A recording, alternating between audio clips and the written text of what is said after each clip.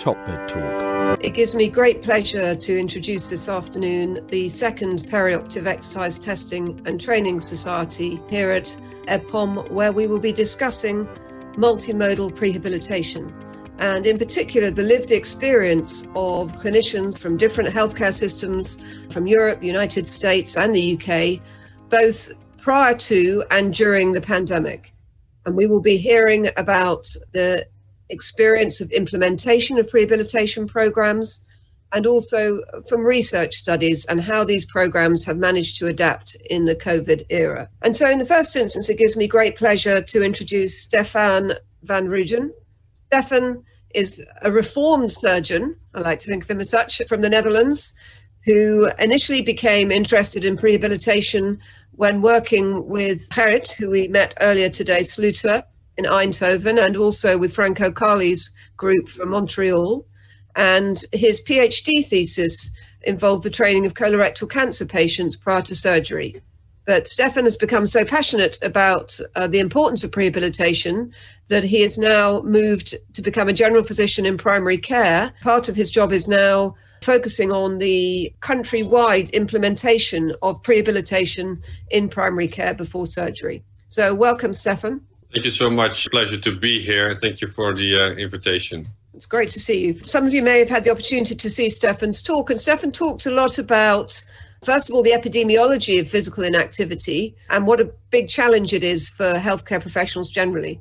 I just wondered, Stefan, what your insight is into why it is that doctors perhaps don't always address health behaviors when they see patients in surgical or medical clinics? That's a very important question, because if we don't address it, how would patients be able to know about the benefits of being active and to change their lifestyles and the sedentary behavior when they don't have the tools to do so? So, in my experience, both in the hospital care and primary care, I do see several aspects why we don't do it. First of all, I am trained as a basic physician now 7 years ago. So in my medical studies, I haven't heard anything about what lifestyle change or behavior would be, how that could be beneficial for patients. So we didn't have any training in that.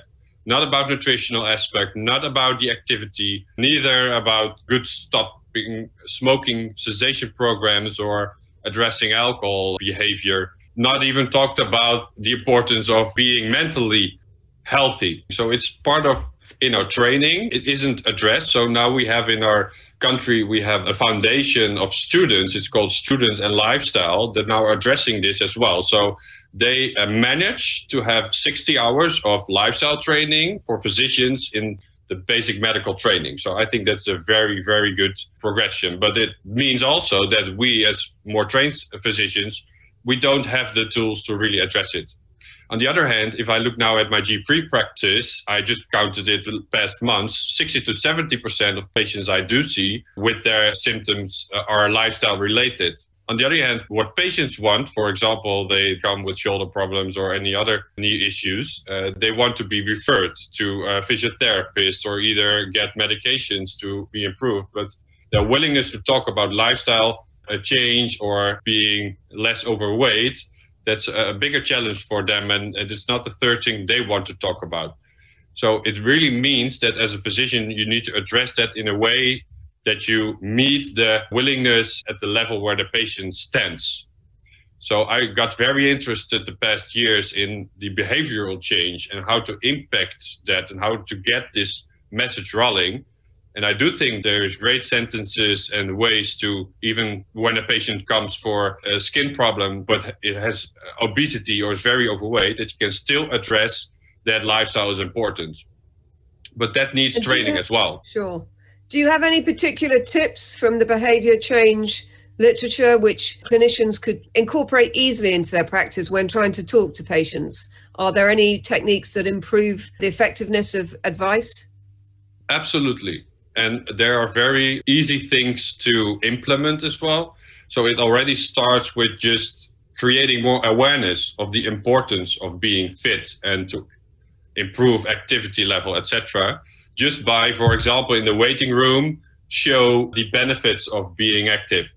Just by a poster or now in in waiting rooms, there are several of those screens that you can have some slides going on. And that already makes or creates more awareness by people. And then already a seed is planted. So when they enter your room to have other things discussed, you can just refer to that. Yeah, that's great. One of the other challenges we talked about a little bit this morning when we were talking about preoperative nutrition was the integration of services between primary and secondary care. Because obviously as the primary care physician, you're the first to see the patient, and it would be good to start prehab then, but it's sometimes been difficult to integrate. Have you got any tips from your experience in Holland about how that MDT across primary and secondary care works effectively? Yeah, I think that is one of the biggest challenges that is left now after we managed to get a very good prehabilitation program rolling in hospital care. We have now a huge challenge to bring that to primary care. And I believe that we became very good in our own silos, but we forgot to collaborate in this, in primary care and hospital care. And I'm now looking into that actually 1 day a week to create a network that build that bridges to make it possible. And because it's not only focused on the content of it, because as professionals, we are very good in creating the content, and that's not a very difficult thing to address, but it's also that you have to create other pathways to get the money rolling. So for example, our health insurances pay hospitals to get the prehabilitation program done. But if we want to get the training done by a physician or a physiotherapist in primary care, the way the money rolls is also in that way very difficult. So what I experience is very helpful to do is to get insight in how those systems relate to each other, not only by the content and which professionals are involved, but also the health insurance companies and other companies that can support your program, for example, in data management. Sure, that seems a good moment to bring in our second speaker, who's Professor Gerard Danjoux. Gerry is a professor in Anesthesia and sleep medicine in South Teesside at the University of Hull and York, but also has had a very large role in driving prehabilitation forward in the UK. And in particular, he was talking in his talk to us today is, are we ready for prehab? Is prehab ready for the prime time? Have we reached the tipping point? And Gerry, I was going to ask you, from your work with patients, have you really felt that patients are ready for behaviour change? I think so. And the patients that we approach, the patients that we engage definitely seem ready. Obviously, we can't reach everybody, and everybody has different needs, and there are choices to be had about how we deliver these things to patients. But I think by and large, our work is suggesting that there's a lot of patient support for prehab and taking these initiatives forwards. And I think that's supported by the messages that are coming out from research and also innovations elsewhere in the UK and also elsewhere internationally. And I know that with the development of your prehab program, you worked both with patients and also with public health and primary care. Did you find that that was easy to work across the systems, or were there a lot of barriers, certainly? Initially, we encountered some barriers. We were fortunate enough to get some pump prime funding, initially through the Health Foundation. And more latterly, our programme is funded by Sport England. And that kind of changes the conversation slightly. I think it's important to say, though, that once we got the pump prime funding, that there was certainly greater will from the other partners, including the Trust and Public Health and Primary Care, to provide a degree of match funding to the endeavours. There certainly was no lack of want to support the programme, but as we see repeatedly, it often kind of distills down to where the finances might come from. But we've been fortunate to not have to worry about that more recently. And was it your experience that in the absence of support, patients have the tools to be able to implement prehab or behaviour change on their own? Or did the majority of patients you come across need a bit more support in the form of some sort of supervision? No, I think the message that our research has shown is pretty loud and clear, that patients perhaps lack the confidence to achieve that support. And I think one of the difficulties from our patient engagement work and also our research is that people who may have multiple adverse behaviours, they might smoke or they might be inactive, and asking them to go to 2 or 3 different places before a major life event like surgery is kind of not going to be well supported by patients. And certainly within our model, when we started off, we wanted to be able to provide that all in-house in a one-stop kind of facility. And that was certainly well received. So they didn't have to worry about going A, B, and then to C for the support we were looking for. And was that in a hospital or was it in the community, your centre? That was based in the community. We chose a fairly central facility with good access for public transport, for parking. And it's a nice public health gym facility with a room at the back where patients can do their sessions privately together. So they're not in the main gym, but they have the flexibility to go in the main gym as well with the health trainers now, physiotherapists, if they decide they want to do that. Did you find a similar thing, Stefan? Absolutely. Although we are a very small country, the academic hospital I'm working at now, Radboud University Medical Center, does have a wide spread of where patients come from. So some of them have to move through all the country or half of the country to get there. So since we, in 1 year now, provided them with training in their own community, we see that very helps with the compliance and to finish the trainings. And patients are very happy with that.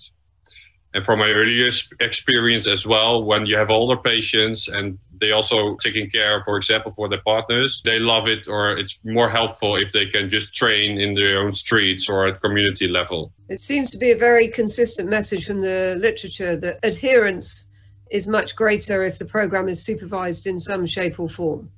Would you agree with that? Is that both of your experience? Definitely, yes. I think that's definitely the experience. And I think also to really achieve the benefits that we want in the time available, that could be more easily achieved in a supervised kind of environment. But we faced those challenges in the last 18 months in being able to achieve that, but hopefully those opportunities are going to come back online in the near future. I also agree it very needs supervision, but it doesn't depend on where that supervision has been given. So we are now creating some quality criteria for those professionals that do this supervision. So, for example, it has to be a physiotherapist with a certain educational degree. They need to have the right materials to train, how our protocol is. And then we do believe that everyone can be trained at almost every spot in the community. One of the things that we've seen at international meetings is that the workforce that's available is very different in different countries. So some countries have kinesiologists, some have exercise physiologists, clinical exercise physiologists.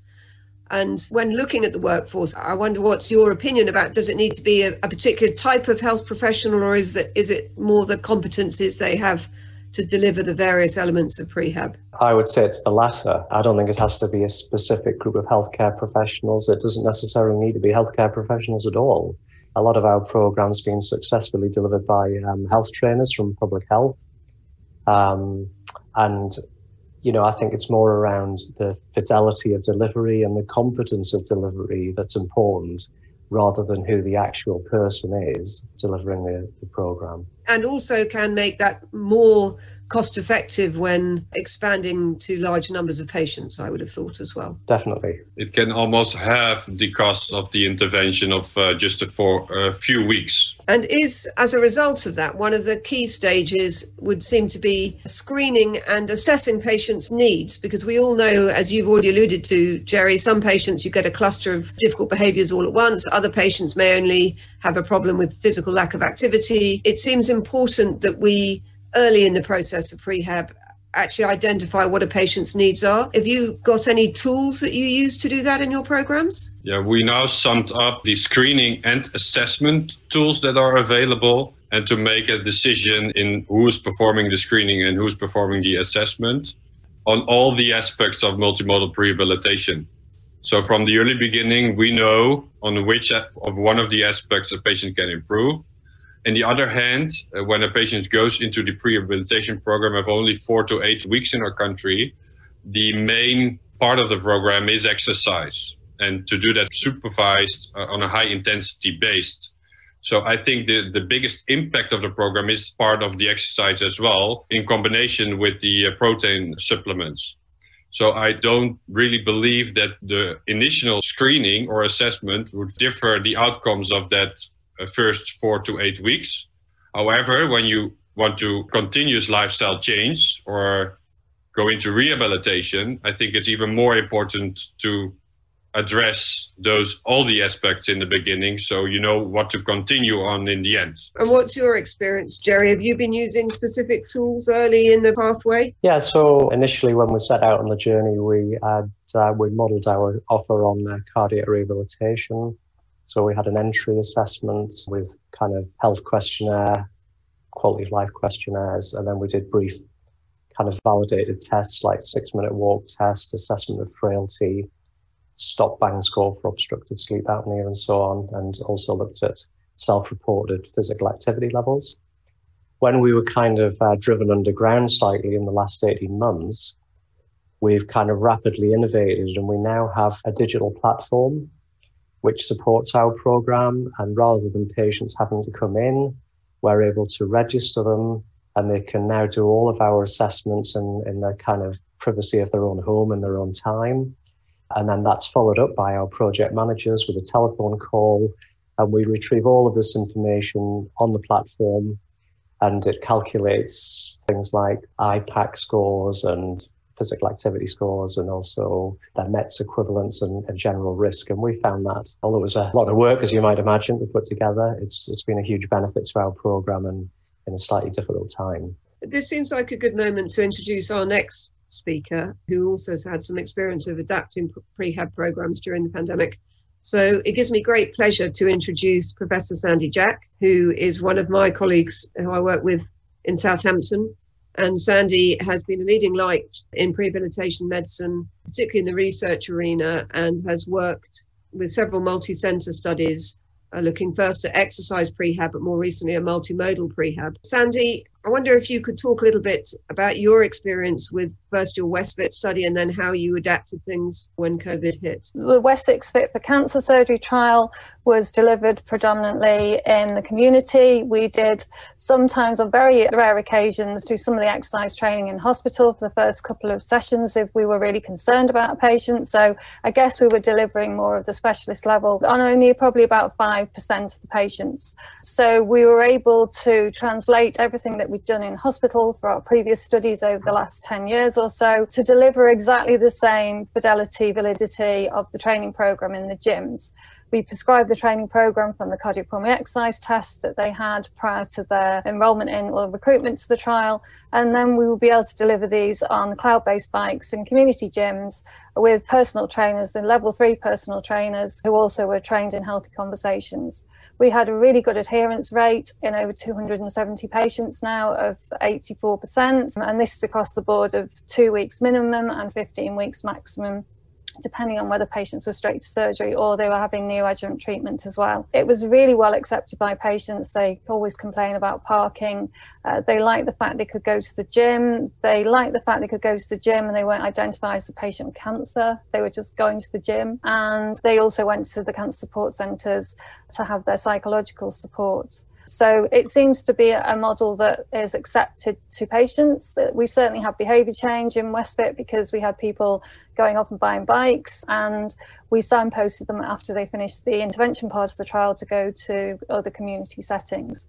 So it seemed to be relatively quite well accepted and a sustainable and cost-effective model. So just to clarify, patients were happy to train for up to 15 weeks during neoadjuvant treatments? Yes, at their request. It was their decision on our patient focus group that it was for that long. We initially thought we would train them after neoadjuvant, but they requested they wanted it for the whole time. So I think that's another point which is sometimes overlooked in the design of prehabilitation programs, and some of the guidance that came out recently from the Royal College and Macmillan focused on the importance of actually involving patients in the design of a prehab program, because I think we have inherent biases about what we might think patients want to do, which may actually not be what they do want to do. I think this is the most important aspect of the whole program. I was very lucky that I got in contact in 2015 for the first time that I started with prehabilitation with one patient that experienced bowel cancer. And he was available and willing to help us in just designing the program. And they came up with very interesting thoughts on that. So he was inviting us to the nationwide patient organization that looked into all our protocols. And I can only say that they are very very important to be included in the project team. Yeah. And so, Sandy, what happened with the advent of COVID to your programme? We've heard how Jerry's managed to adapt. What's happened with Westfit? We had to pause Westfit the weekend before we went into lockdown, and we had 9 patients on trial that we had to ring up, and they were completely devastated. We said to our patients at the start of the trial, we're going to be with you as a team throughout this to get you through your surgery and beyond. And then I really felt that I'd let the patients down. So I was really lucky to have a network of colleagues, friends, stakeholders that we all pulled together, managed to get some pump priming money from Macmillan and set up SafeFit, which is basically a self-referral system service trial that was initially through a Macmillan website that's now on an NHS England website, where we're able to deliver virtual clinics for exercise, which is supervised exercise sessions, nutritional support and emotional or psychological support and behaviour change, all delivered by Can Rehab instructors who are basically exercise instructors that we upskilled to deliver the other interventions and behaviour change. So it's £360 for a 6-month programme to support them. That seems very little money for the benefits that may the workforce from the cost effective. The sort of exercise you're doing in SafeFit, or we're doing, we've heard a little bit snippets about the type of exercise, but much of the literature at the moment where exercise has been most clinically effective seems to be aerobic exercise. Would you agree with that? That's really to all of the panel. And high intensity exercise or interval exercise seems to specifically have had the highest signal in many of the studies. I completely agree. So we're able to do that because they have been using weighted skipping ropes, and we do know that some of the patients that have had pelvic exenterations have even benefited from having shorter length of stay. Anecdotally from Malcolm West, who's working in London on this particular cohort. And we do resistance training with cans of beans or pairs. So because it's a one-on-one virtual session with the trainer doing exactly the same thing in front of the patient, we think that we probably do more than universal. It's probably a soft targeted supervised exercise training. And just for those of us who aren't familiar with that terminology, would you explain to me by what you mean by universal or soft or targeted or specialist? So it's in the guidelines, but also on our comprehensive model of personalised care from the long-term plan. Universal is supposed to be advice, but we think it should be supportive self-management. Targeted is more for a more complex patients that are not fit metabolically, psychologically or physically, and then specialist is the really complex needs. So if we're saying that it's universal, then it should really just be advice or supportive self-management, but actually we're doing something in between those two levels really. So we're delivering probably more like Jerry's been delivering, I would say. The thing about high intensity, just building on what Sandy said, I think high intensity training is often more enjoyable for patients as well. Moderate continuous level exercise for 45 minutes can possibly be a bit boring. And if you want to have good engagement and people are coming back each time for the sessions, I think high intensity offers a little bit more in the way of kind of enjoyment and reward. And some of the great stuff to come out of the pandemic has been the opportunity to do virtual classes with our physiotherapists, where we basically are running Zoom classes. Patients are wearing kind of heart rate belts, and their percent of predicted maximum heart rate is displaying on the screen. So we can have a spotter who's appropriately qualified to keep an eye on the 10 patients in the class to make sure that everybody's exercising safely. And I know that John Moore in Manchester has been doing a fair bit of work in that area as well. And I think patients are really enjoying that opportunity. And these are creating a menu of choices moving forwards, because not everybody wants to come into a gym. And this has really sort of created an adverse situation, created an opportunity for us to really explore what works. And Sandy, has that self-referral programme been popular to date? Extremely popular, Denny. We've been inundated with patients. When we first opened and we had some media coverage, we had 200 self-referrals within 48 hours. And we were able to track the trends of the COVID Prime Minister briefings, that when they knew they were going to lock down further, then the trajectory of self-referral has just been phenomenal. We've contacted 1,500 patients to date. We started properly in December 2020, actually with all our team in place. We trickled in some of the referrals from June last year, but we've also got nearly 800 patients on trial now across the UK. So Your patients really want this, and they're really complex patients as well. They're not the simple patients that we expected. There's been quite a bit of talk about prehabilitation MDTs and how you manage the more complex patients. Does anyone have any experience of that, or any thoughts about how best to run those for the maybe more complex specialist patients? We don't have MDTs in a formal arrangement, but we do, as a prehab team, discuss our patients on a regular basis. So I kind of guess informally we have that arrangement. It's still a challenge to get all of the relevant stakeholders together in one place to discuss people in that way in the lead up to the journey to surgery or treatment. So I think we're maybe about 40% of the way there. I don't know whether Stefan and Sandy have more experience of that, but we certainly as a prehab team have regular informal kind of MDTs, if you like, across all of the relevant people. It's just getting the surgeons and others engaged that is the next step for us. Stefan, Sand, anything to add to that? So we have our key team, prehabilitation team of about 10 specialists. And we do have a prehab center, how Franco Carli also started, where every patient is being tested and screened first.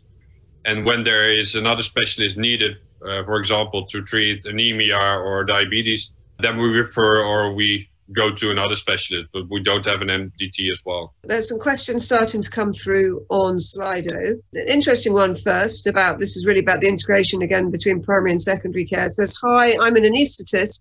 My husband is a GP.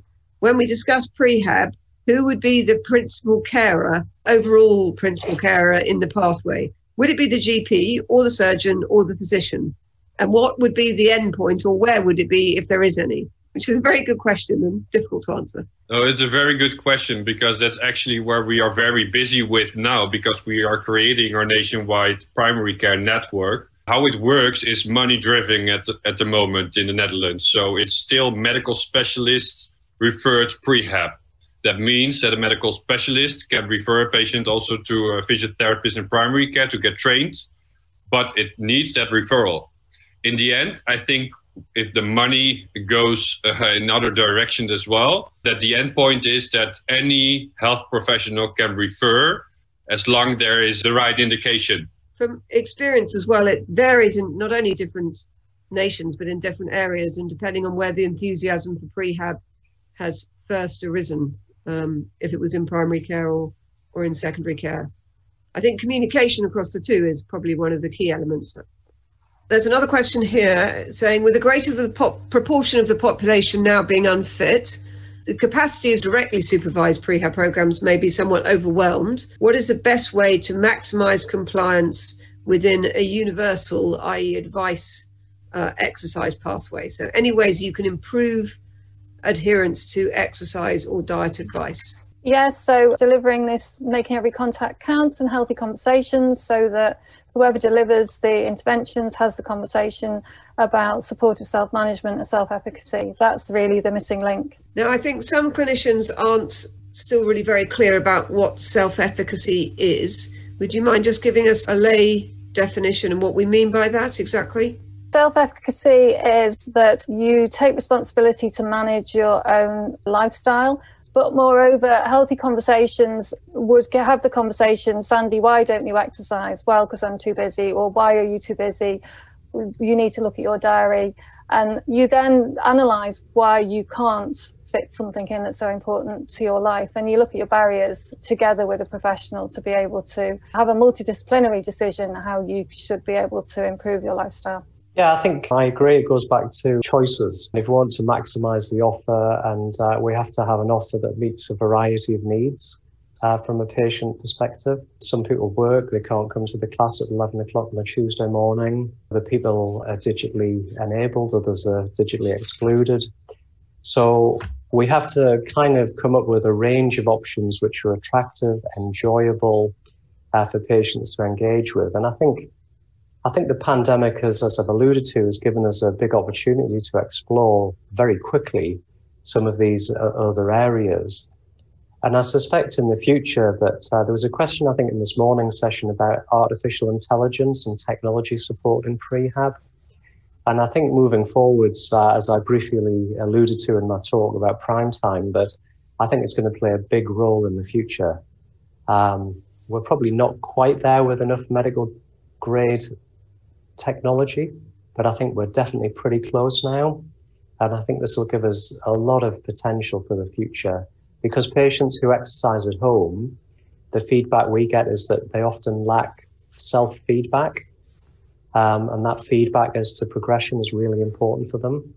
And I think people who do choose that remote option in future will get quite big personal rewards from technological support like Fitbits and other things, even if it's simply increasing your step count, for example. Exactly. And it seems a good moment to bring in Professor Dan Engelman from the University of Massachusetts in the States. Dan is a cardiac surgeon and has experience of implementing, in the first instance, enhanced recovery nationally in the States after cardiac surgery, but also, as we've been talking about, the use of large data sets, what large database collection can offer for patients before cardiac surgery for prehab. Hi, Dan. Welcome. Thank you. Appreciate the introduction and the invitation to speak with this astute panel. Thank you. I just wondered, had you had any experience with your cardiac patients of using remote exercise or any of these sorts of assessments during the pandemic? We have. So the pandemic actually was a silver lining in that now people are much more comfortable with Zoom type interactive virtual sessions with their doctors. They, in the midst of the pandemic, didn't even want to come to the hospital post-operatively to get their stitches out. So moving that now into an arena where we suddenly had some real time to do prehabilitation because our surgeries were delayed. We stopped our elective surgeries. And in the United States, historically, we find a patient ready for surgery and then we rush to get them on the schedule before either our competitors put them on the schedule or they get cold feet. So that's changed, which is good. It gave us time to screen patients and look at which patients possibly could be optimized for surgery. But I'll be honest, the cardiac surgeons, at least in North America that I deal with, and I'm guessing around the world, are not particularly adept at the topic of prehabilitation. Would you agree with that assessment, this panel? Well, yes, one wouldn't want to be judgmental, but it's been adopted more in non-cardiac surgery as the early adopters. They haven't been the early adopters in the UK either, I don't think. There's been more interest in the optimization of the comorbid. They were early leaders in the optimization of anemia, for example, in the UK, certainly. As we were discussing earlier today, the importance of optimizing diabetes. I think there's probably just been a bit less focused on health behaviors and exercise to date. But there have also been understandable concerns for some of your urgent cardiac patients about the risk-benefit ratio of exercise with critical, for example, coronary artery disease. So I think sometimes that there's been anxiety around the safety of exercise in some of those patient cohorts. I don't know. Correct. As one of the surgeons, how you feel about that? We have to show the data. I mean, the Canadians have been doing this for a long time, and they know which patients can wait for surgery and which can't, and that it's safe with certain disease states to do certain types of exercise and delay your surgery. So we first have to get that data out there, which exists.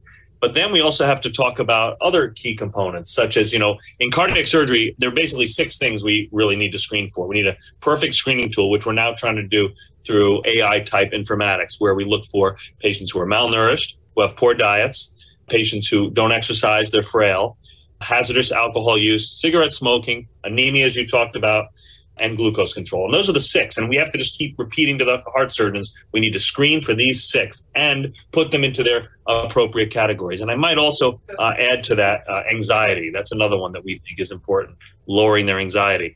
And then we also need to point out to the heart surgeons that not only with patients who are in prehab programs can we decrease their length of stay, but it increases the proportion of patients which will do a post-operative cardiac rehab program. So that's a direct benefit immediately. Not only will they get out of the hospital quicker, but they will actually enroll. Yeah, so, huge benefits for the health system and for the individual patient. The presence of rehab is probably more established, certainly in the UK in cardiac surgery, than for many of the cancer cohorts that we've done a lot of work with recently. I just wondered if, from the other panelists, the experience or the feedback from patients who have been in prehabilitation programs and then have a surgery and don't know and want to engage again in exercise post-operatively. What's your experience been of that smooth transition, or is it not that smooth yet? Not that smooth. GP referrals certainly, or the signposting to other services has been challenging. Patients absolutely want to continue to do exercise programs and live healthily after their surgery, and they say they feel dumped at the end of the trial when we can no longer support them. But in England, it's not that easy. It is improving. Different centres are now setting up these systems and supporting people. And again, I think that we've got the pandemic to thank for that in a way, because there's a recognition that it's important to be fit physically, metabolically and psychologically. So I think we've got a long way to go, and transitioning prehab to rehab should absolutely be business as usual, because if you're promoting behaviour change and asking the people to change their behaviour and then not supporting them after we've supported them as a partner throughout this, I think it's a wasted opportunity. Thank you. Stefan, did you have any thoughts of your experience? Is that a smooth transition? Yeah, I think that's one of the next steps as well. We've now started the first study that addresses the full continuum of care. So it's including the prehab program, rehab, but then still patients are coming back to me and I don't get any advice or letter or anything that helps them or helps me to continue their lifestyle changes. So it's a good way that there's now studies going to cover the in-hospital pathways and different blocks. We still need the conversation and bridge between our primary and hospital care as well. A lot of the importance of this is letting patients know what to expect, just with educational information at different stages of their perioperative journey and this continuum. Some work recently driven by one of our orthopedic surgeons has been delivering essentially what you might call digital joint school. So it's not in the cancer arena, it's prior to lower limb arthroplasty work, but has shown having a kind of package of care from pre to rehab has shown some, across a reasonable data set, has shown some quite good results for engagement. This is all delivered kind of remotely via a digital platform, but provided them with exercises virtually, just information about what to expect at certain stages of their recovery, their hospital care, etc. That really seems to have given them a lot of self-empowerment. So I think there's some pretty simple things that we can do just to really enhance the knowledge of patients about what to expect and what they should be doing at different time stages and when to contact us if they're struggling. Doing this virtually SafeFit is not just for surgical patients, it's for patients with a suspicion of a cancer or a cancer diagnosis. We pause the intervention if they're undergoing surgery or cancer treatments, and then we start again as soon as they're fit enough to do. The ethos is there. I think we are trying to do this, but it's going to be quite difficult to do this, I think, not in the virtual world. I think the systems don't allow us at the moment to do this, but in the UK, if we started to be the integrated care system, then it might improve. If you want to change the cardiac surgeons and get them more excited about prehab, we need data.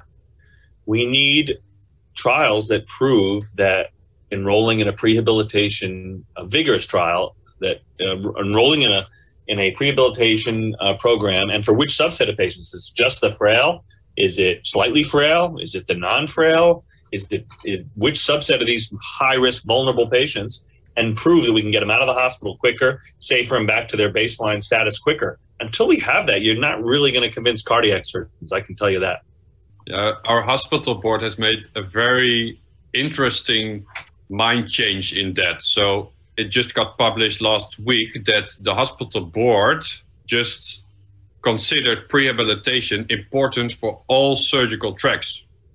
So by that decision, we now got rid of the difference between treatment tracks or the numbers that we had to came up with to address more the abortus or to convince other professionals to implement prehab. So if you ask me to summarize that, I think we started to think less and to measure less, and just by doing it, because we believe that lifestyle change and prehabilitation can be beneficial for almost every patient. There are lots of people on that journey at the minute, Dan. You know, there are 3 or 4 multi-center studies that have been going on and have been, as you can imagine, massively disrupted by the pandemic. And the problem is with their complex, it's a complex intervention, and they're reasonably complex clinical trials to complete, so they've taken time. So, but we do hope that from the WestFit program, which sadly got interrupted, and now the SafeFit program and the study that Stefan's been involved with, the international prehab trial, we will get more multi-center data demonstrating impact both on complications, length of stay, cost effectiveness. There's hopefully some light at the end of the tunnel from that perspective. There's at least one single centre study which suggests that's the case, but I know, I hope that there will be more data shortly to help convince them. There's some questions come through again on Slido. I just wanted to put to the panel. I think something we've all noticed is that the patients that are presenting for surgery now tend to be less fit because they've been self-isolating, and there is urgency because they have cancer and we need to proceed to surgery given there have already been delays. So can the panel give some tips about maximising fitness in the minimum amount of time, i.e. 2 to 4 weeks? Well, we all know that if you've only got 2 weeks, it needs to be supervised HIIT training. How we do that, I don't know. And perhaps that's what NHSE, our health service, should be focusing on more than the early diagnosis. I think they're equally as important. But we do know that we can get people fit through SafeFit. So I honestly, it's a very big challenge, Denny. Stefan, any thoughts? Not really. So, well, I'm always more optimistic than the rest of you. If you haven't got a prehab, you know, you're not going to harm someone with advice. And personally, you know, where there isn't a prehab full program available, but you have a short period of time, it's about giving advice that's targeted to the patient. So find out what their baseline is. And if you haven't got can't do a 6-minute walk test or a CPET, you can start with something as simple as an objective physical activity DASI score that can give you an estimated VO2 peak. It can give you somewhere to start from to target your exercise program to that patient. And actually, you can write down an exercise prescription that's based on intervals and explain to the patient that they need to get out of breath.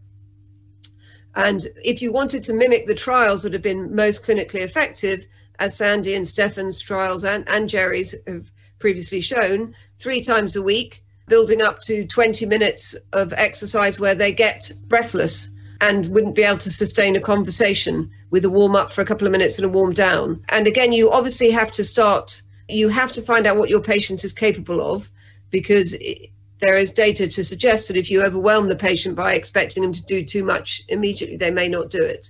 The best way to get the frail patient fit from the literature would be, as Sandy said, to bring them in and supervise them, or do it virtually supervised. But if that's not available, tailored advice towards interval-based aerobic exercise would be what we would recommend. Certainly at our centre. Stefan, what would you say? Yes, I do have one more practical advice. That's the network we are creating now, is that we had quite a lot loss in referral time. So from the moment that the specialist referred to the program and the physiotherapist started training with the patient. So it could have been a week or 2 weeks. And if you have only 3 to 2 weeks to train, that's a big loss. So what we created now is that we offered a health professional to train the patient, and that they have the obligation to get in contact with the patient within 1 day. And if they didn't, the referral goes to another one. So in that way, we make a very short referral time and patients start training as soon as they are referred. I think there's another question here from Mark Coe, sort of summarising it.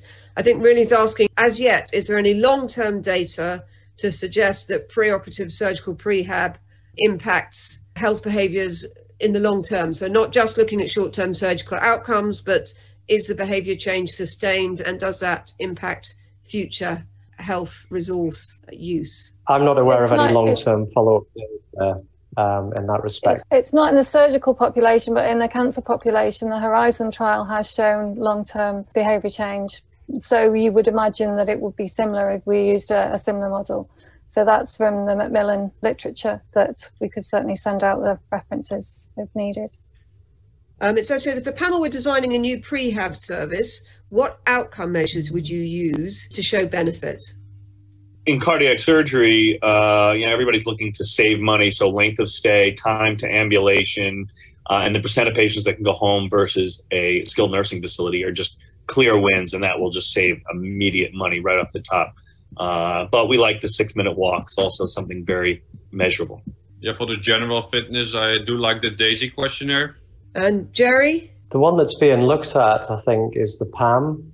A lot of NHS people are looking at the personal activation measure, which I think is a measure of self-efficacy that Sandy alluded to early on. And that's something that's being given a lot of interest presently and is very acceptable to patients. So I think if we're saying that it's to look at effectiveness and cost effectiveness, then days alive and out of hospital, because it takes into account the patient, the surgical procedure, and then good and bad days at home, and touches on social care. Perhaps it's more applicable to England or the UK, but I think that's probably an overall composite measure of what we're trying to look at and achieve. Okay, and then finally, I'd like to thank you all for your contribution. It's been a great session. I hope the audience agree. But last thought, I just wondered if you had, each of you, one tip for someone trying to set up a new prehab service that would help them on their way. So starting with you, Jerry. I would say to talk to all of the relevant people and get the early adopters on board as soon as possible, and don't spend too long trying to convince the people that you don't think are going to be convinced. Get the people who you can, the influencers, and then you'll get the surge of change will happen once you get those people on board. Sandy, what would you say? Listen to patients most of all, and look at your workforce, because there's a cost-effective workforce out there that is being developed. Great. And Stefan? Integrate the healthcare systems, so also primary care and the health insurers and also patients. Finally, Dan? I would say we need to look at novel implementation techniques using informatics, our electronic medical records, and telehealth in order to figure out a way to do this without having to bring patients into the hospitals. Excellent. Thank you all very much. It gives me great pleasure to bring the last main session to a close. And thanks for your contributions. Top Med Talk. Thanks for downloading Top Med Talk. Don't forget to subscribe via your podcatcher. Don't forget to check us out on social media. We're on Twitter, Facebook, LinkedIn, and YouTube. And also, don't forget, Top Med Talk is the broadcasting arm of EBPOM, Evidence-Based Perioperative Medicine. We'd love you to find out more about that. If you check out ebpom.org, you can find low prices on some of the conferences we're organising around the world. Many of them are virtual and don't even involve you leaving your own home. Check out ebpom.org now.